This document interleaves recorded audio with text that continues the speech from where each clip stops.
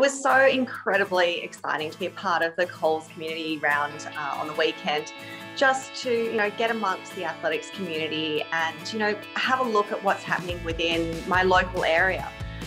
Being able to see the kids, they were all dressed up in red and white for Coles, and it was just so exciting. They were so excited to have someone come into their club that has represented Australia in athletics. So, for them, it also meant a lot. But for me to, get back into the grassroots of the sport where I actually began was incredibly important and exciting too. Look, the kids absolutely love Little Athletics, and having Coles being a part of Little Athletics, one of the things they absolutely love is the weekly fruit. And the box of bananas and the box of apples. But athletics is more than that. It's getting out there and participating, being with your friends, doing something fit and active and healthy for your mind and your body.